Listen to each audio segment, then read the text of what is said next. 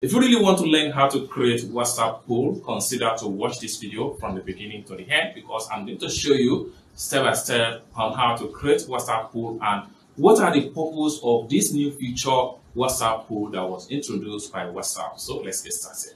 But before we dive into the tutorial, if you are very new to this channel, remember to click on the subscribe, turn on the notification bell, so each time I post content like this, you'll be notified. So with that being said, let's dive into the tutorial and see how to create WhatsApp pool. For the purpose of people that doesn't know what WhatsApp pool is all about, WhatsApp pool can be used in two ways.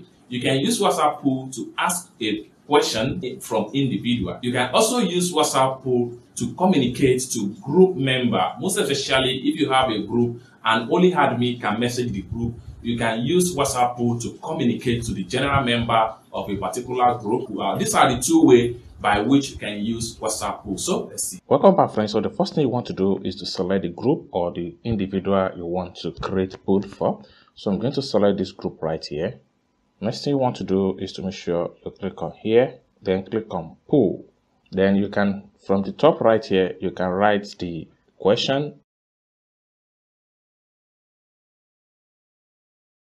Then you come to the option, then second option.